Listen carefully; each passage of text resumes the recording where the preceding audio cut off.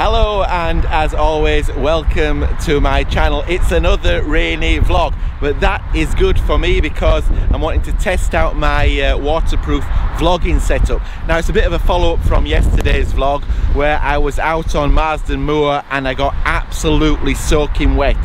I couldn't have got wetter yesterday. When I got home, everything was soaking wet. The only thing that's dried out is my hat. So I definitely need some advice on 100% proof, 100% waterproof walking equipment. I've had to use a different bag. That's my bag.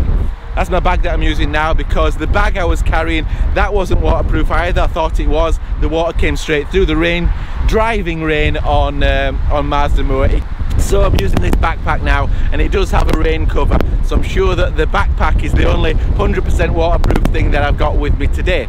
So I'm at Scamonden Dam.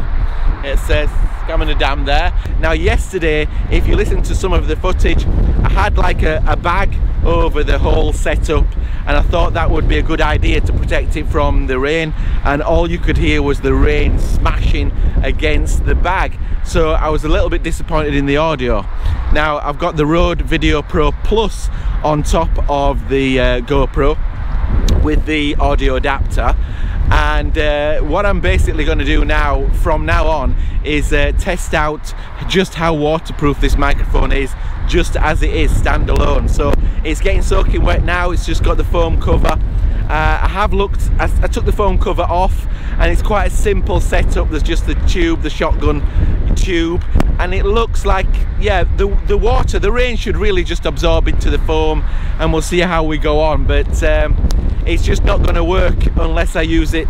I might buy a dead cat for it. I might buy the big dead cat for over the top of this microphone, but as it is right now, I don't find it suffers too badly in the wind. So let's go for a walk down Scamonden Dam, and I'll continue to vlog and test the setup because we've got wind and rain again today. I'm going to get soaking wet again.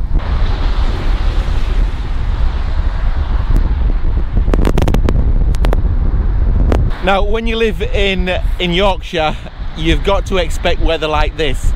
I'm at Scamonden Dam. We've got the dam behind me. It's a lovely walk around. Definitely recommend a nice walk or a cycle around Scamonden Dam.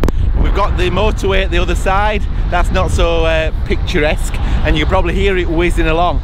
But when you get further down, it's lovely walking around the dam, and I like to walk in any weathers.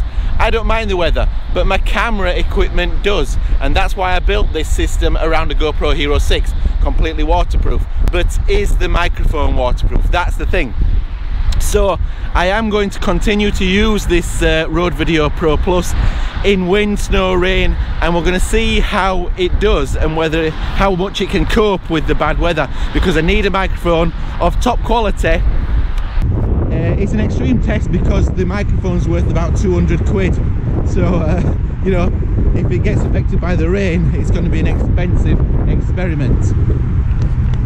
But I think it's going to do well. Now, as I drop down away from the motorway, it's going to get a lot quieter and a lot nicer. So if you live near here or you are passing by Scamonden Dam, have a look. The gates are open early and they close at sunset, so you've got plenty of time to have a look around Scamonden Dam. Now, I did actually bring the Canon G7xii Mark II with me today, but because it started raining, I decided I wasn't going to use it, but it has actually stopped. I'm thinking of getting that out because I haven't used that camera enough yet to become confident in its capabilities. The only bits that I'm unsure about with the Canon G7X is the audio. I don't quite know how far I can go with it, how much of the ambient sound it picks up as opposed to just my voice. I don't have that issue with this setup, but the Canon G7X, apart from that, everything is brilliant about that camera.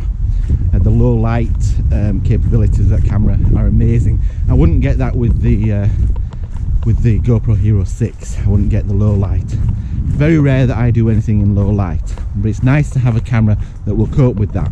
But it's just the audio that I wanted to test, and I might just get that out and give it a whirl.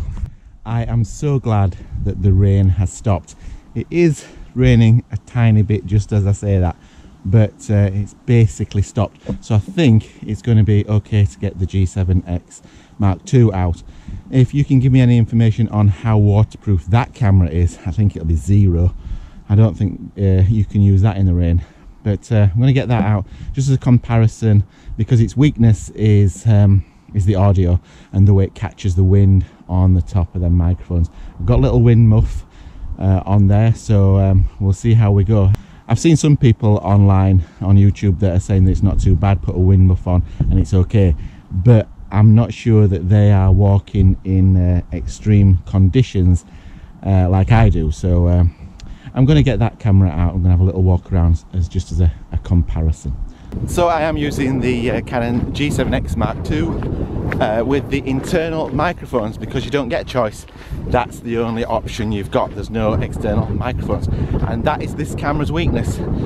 Now I've got the flip screen down because that's another thing that I've found out, that with the flip screen down it sort of doesn't capture your voice as well, because I've found that with it up your voice hits the screen and kind of drops down onto the microphone. So that's a little tip for you. So at the moment I'm using it with the flip screen down, and there is a wind. I am up here looking over Scamonden Dam, and there is a little bit of a breeze, so it's going to be interesting for me to see how well it does. Now I'm going to flip the screen up and you might see a difference, you might hear a difference. So that's the screen flipped up now. I'm just talking the same distance away, and I'm pretty sure it'll be catching my voice a little bit better. So most people would use it with the screen flipped up.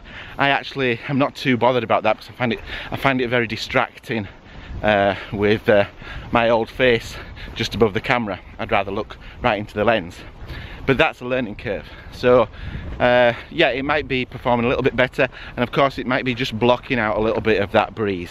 So that's just an experiment. So you can hear it now. So what do you think? Yeah, there's quite a breeze there now. I'm going to put the flip screen down again now. So that's the flip screen down, and you might be able to hear a slight difference, and maybe it's picking up a little bit more wind. So flip screen back up, that's the flip screen back up again. So I actually do detect a difference there myself when I listen to it back on my computer. So you let me know. But the video quality of this camera is amazing. Stabilization is brilliant.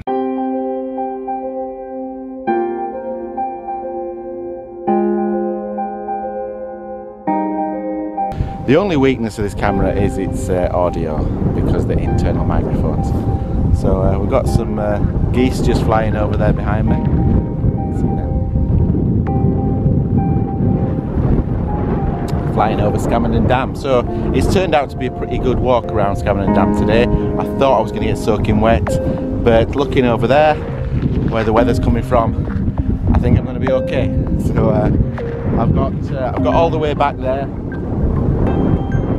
Got all the way back over there to go back to the car, so I've still got a bit of a walk to do, and I think I'll continue to test out the G7X Mark II.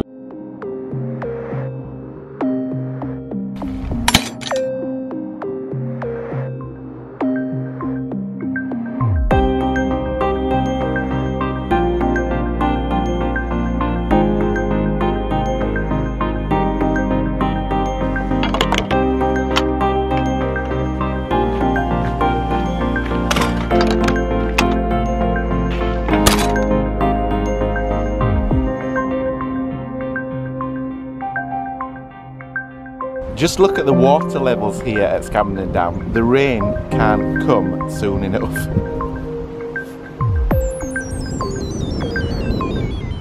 So as I walk along the side of Scamonden Dam, and I'm walking in an area where it's normally completely covered with water, but due to the fantastic summer that we've had, there's hardly any water in this dam.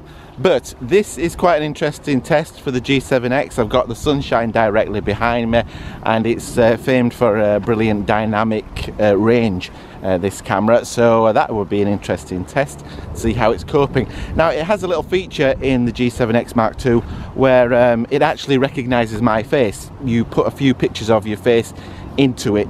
It's inside the camera software, and it actually detects your face. So when we're on face detection, which we're on the screen, it comes up Rob, so it knows who I am.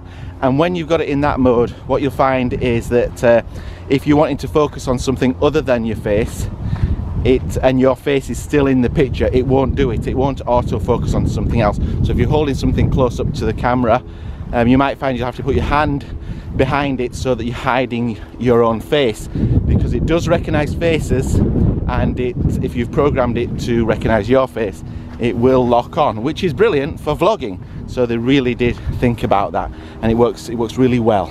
For obvious reasons, I need some 100% waterproof walking equipment, shoes, trousers, jacket and hat, because I do like to walk in the extreme conditions. We do get them in Yorkshire. So just in case you couldn't hear me yesterday, and it might still be the case today, because the wind is blowing right over the G7X Mark II, so it's a good test. It's got a little wind muff on there, so you might not be able to hear me today even, but I'm going to try and get my message across to you guys. I need a little bit of help and advice on 100% waterproof walking equipment. Look at that jetty. It just goes out to nothing. We'll just pull the boat the rest of the way. That's how little water there is in Scamonden Dam right now.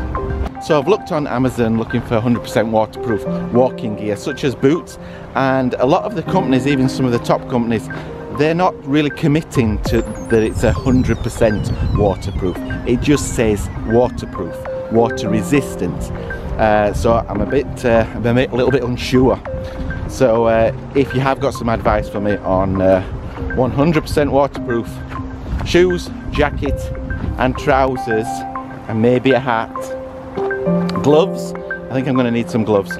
So I need some pointers on what to get. It's getting a little bit uneven underfoot. How's the stabilisation doing? Let's just nip up here. So I hope you've enjoyed this little trip around Scamonden Dam. If you have liked it, give me a like and consider subscribing.